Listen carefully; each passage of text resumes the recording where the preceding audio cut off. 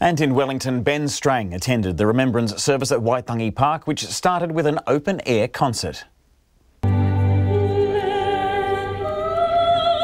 Surrounded by shipping containers, the Wellington Orchestra and Pacifica Choir welcomed people onto Waitangi Park for the Christchurch Remembrance Service. About 500 people turned out for the event, some wearing hijabs in yet another display of solidarity for the Muslim community. Armed police surrounded the venue on Wellington's waterfront with bomb-sniffing dogs at the only entrance.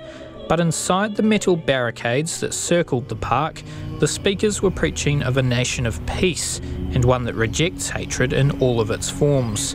An imam thanked the city for its kindness since the Christchurch attacks. People flocked to our mosques even before we realized the full extent of the tragedy.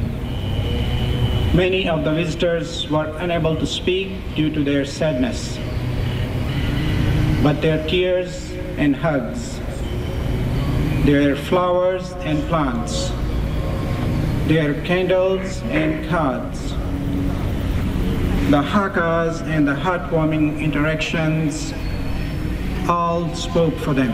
The Imam says the Muslim community knows it has a future in New Zealand. The tremendous show of love and support has given our community the tools and the strength to begin to heal and keep going with life. We are deeply grateful for that.